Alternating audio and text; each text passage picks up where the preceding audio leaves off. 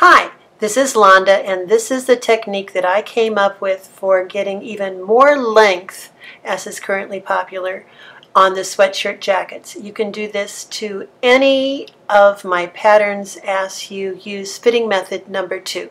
Look with me at the picture on the left. I have folded the sweatshirt fabric so that the grain is straight there along the left fold line.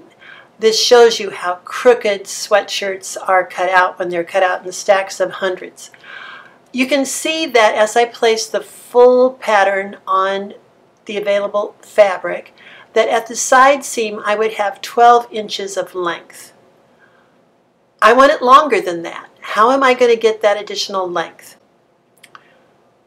Do you see in the picture at the right, if I take this pattern piece and scooch it up, do you see I've folded down a little bit? That folded down part I can cut out of some other fabric, and I like to use polar fleece because it's readily available and a similar thickness or loft to the sweatshirt fabric.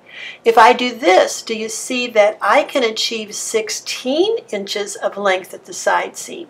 Now I can't take it up any further or the bottom of the armhole would be off of the available fabric. So just follow these directions and do exactly as I've done. Fold down the top yoke however much you can to scoot the pattern piece up, giving you more length at the bottom. So here I am. Do you see at the photograph on the left, I have folded down that upper yoke portion. Now I'm cutting the bottom part of the sweatshirt, and you do this for the front and the back, and I've got all this additional length. I have to add for a seam allowance at the top. The fold line on the pattern is really my seam line, so that's how you cut for the bottom.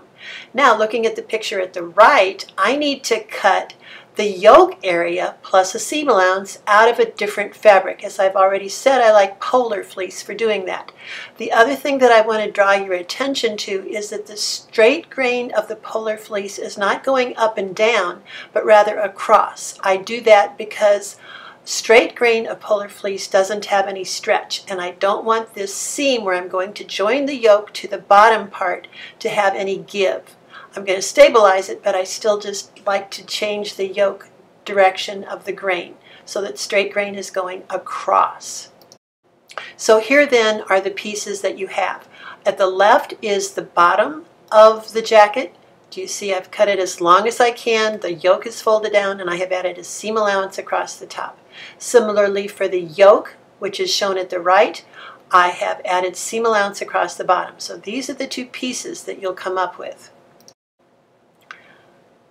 Do you see I also have added straight fusible stay tape, or just a straight grain cut piece of fusible interfacing, woven fusible interfacing, to the very top of the bottom pieces. That is to further stabilize this seam allowance so that it does not stretch.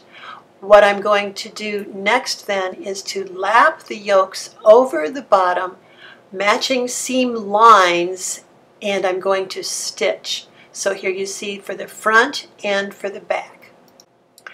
In this picture I have lapped and I have zigzagged. So my seam lines are matched. I prefer to lap rather than seam. If you want to seam and press the seam allowances open, that's fine. I have lapped so that I'm stitching through that stabilized edge, and now I'm going to trim off the excess. Once you do this, now you've got the longer front, the longer back, and you are just presented with the creative opportunity. And if you follow along in my patterns, you'll see how I go about it. You just have to embellish. You have to cover up this polar fleece yoke on both the outside, and I put a lining piece on the inside as well, so that you will be the only one who knows that you have achieved this additional length by adding polar fleece yokes on the front and back for your jacket. I honestly love to write directions. This how-to was part of the freebies on my old website platform, and it's recently come to my attention that I was depending on it as part of the directions for my Living Well pattern. I thank the person who brought it to my attention, and I'm very happy to offer this and refer to it as anyone else would come to me saying, where are those directions at?